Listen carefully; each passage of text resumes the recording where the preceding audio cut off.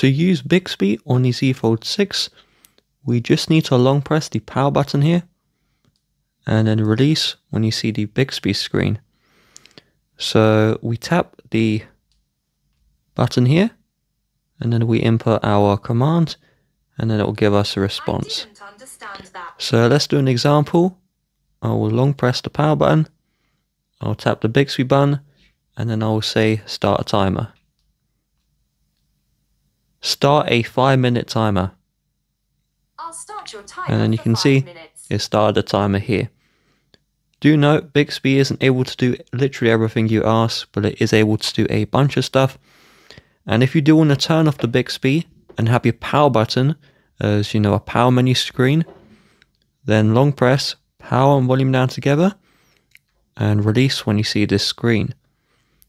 Then tap on side button settings, and under press and hold we can change wake Bixby to power off menu, and now the power button acts like a normal power button.